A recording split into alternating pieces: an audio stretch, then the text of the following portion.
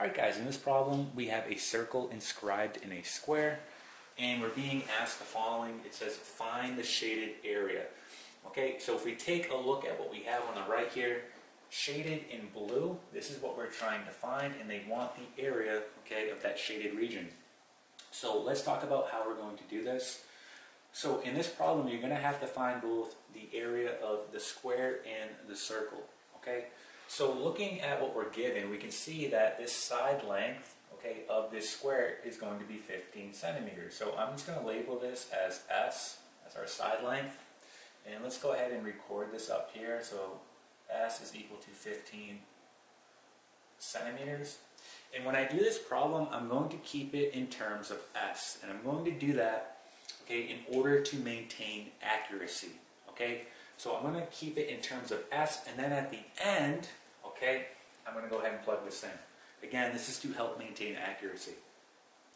So let's find the area of our square. So area of square, well, that's going to be side times side, right, or S squared.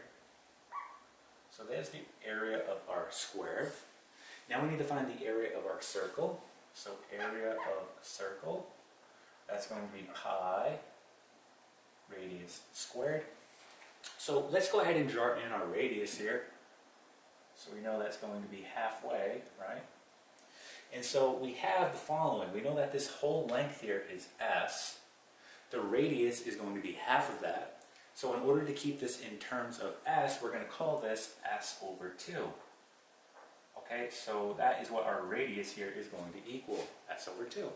Again, this is so we can keep it in terms of S. So here we have our area of circle. We're going to go ahead and plug in, okay, S over 2 wherever we're seeing R. So we have pi, we're going to have S over 2, this is squared, and then just cleaning this up, area of circle is going to be pi S squared all over 4. Okay? So what we need to do now to get the area of this shaded region, okay, is to simply take the area of our square, so area of square, minus the area of our circle, and this is going to give us the area of the shaded region. I'm just going to put SR here for shaded region. So again, the area of the square minus the area of the circle will leave you with this shaded area, right? Alright, so let's go ahead and fill this in. Let's do it in a different color. So we have the area of the square, that's going to be S squared,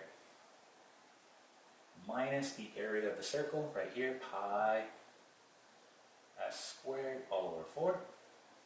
And we want to go ahead and clean this up. So again, we know this is really over 1. So we need to get a common denominator here.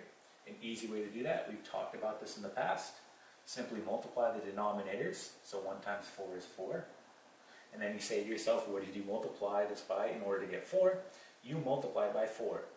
So 4 times your numerator here, which is S squared, is going to be 4S squared. And we have minus, okay, again, what did you multiply this by in order to get 4? You multiply by 1, so 1 times pi S squared, well, this is going to be pi S squared.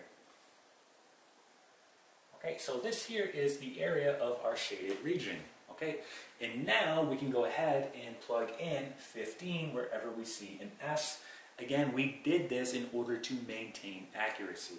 Okay, so we kept it in terms of S in order to maintain its accuracy. So now let's go ahead and plug this in. I'm just going to erase this so we have room. I'm just erasing this guy right here. Okay, and plugging this in, we get the following. We're going to get 4 times S squared, which is going to be 15, S squared minus pi, again, times S squared, so another 15 squared. And this is going to be all over 4. Okay, so let's go ahead and plug this into our calculator and see what we get. So just plugging this in, we get 4 times 15 squared minus pi times 15 squared. Okay, and then divide by 4. So we get the following, and we're going to round this. We get 48.29. So we get 48.29, 48.29. And again, we're talking about area here, so this is going to be centimeters squared. Okay, so this here is going to be our final answer. Okay, and that is it.